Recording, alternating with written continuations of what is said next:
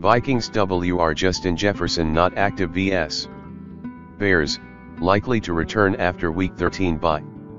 The Minnesota Vikings take on the Chicago Bears on Monday night, but one Vikings player will not take the field, star wide receiver Justin Jefferson. Jefferson, who has been recovering from a hamstring injury sustained October 8, has been designated as out for this NFC North matchup, scheduled to kick off at 8:15 p.m. ET. It's not terribly surprising that Jefferson is still out. Hamstring injuries are tricky and can lead to more severe issues if they don't heal right. And since the Vikings have their bye in Week 13, there's no reason to rush the 24-year-old back. He'll have an extra week to get fully healthy, which is his top priority. Jefferson has been open about valuing his health so he can have something few players achieve: longevity.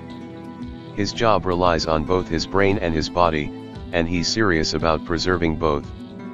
He said that he's the only one who can and will decide when he's ready to play. "I'm the main person that's going to make the decision at the end of the day. I'm the person that's going out there running. I'm the person that's going out there and putting my body on the line to win games and do things for this organization. I know how I feel, I know how my hamstring is feeling," Jefferson said. "Of course we're going to weigh in on all the different opinions and what everyone has to say, but at the end of the day I'm the one that's going out there and putting my body on the line." According to NFL Network's Tom Pelissero, Jefferson is expected to be 100% after the Week 13 bye.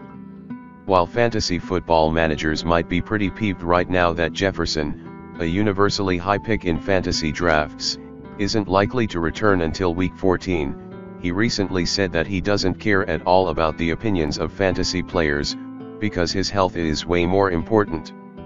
He wanted to make this clear due to the torrent of angry social media messages he'd been getting about his continued absence. To the shock of no one, Jefferson's message didn't stop the angry fantasy managers from messaging him. So he deactivated his X, formerly known as Twitter, account last week, putting a permanent end to those messages until he decides to reactivate, that is, if he wants to.